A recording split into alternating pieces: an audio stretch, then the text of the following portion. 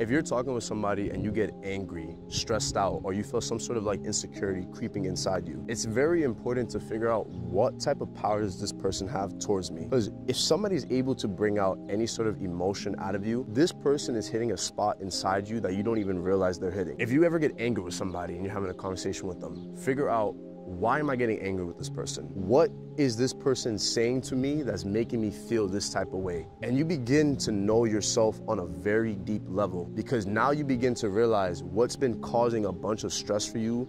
Maybe you've been limited or you're too afraid to go after something because of this fear or this insecurity that you have with yourself. And when you notice when you're having conversations with people and they bring out this sort of emotion out of you, if you can just look back and just ask yourself this deep question, guess what? Now you're able to figure out what you need to work on with yourself. Now you're able to figure out what areas in your life have you been neglecting. But when you're able to understand yourself, when you're able to understand your flaws and what you need to work on, they don't gain control over you. You just accept it. You're able to accept it, move on, continue growing and elevating into something that you're actually proud of.